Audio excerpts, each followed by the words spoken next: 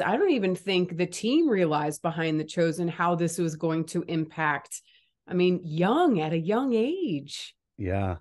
I mean, that's the thing. I've had more children than I anticipated that have come up to me in public or at events that have been so excited to see, me and my castmates. And it's a really cool feeling because I'm a father as well. My oldest is 7 and I've got two others.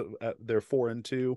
And they like, when they're that young, their spans are kind of short, but they still get into The Chosen and really, especially the episode with Jesus and the children in season 1.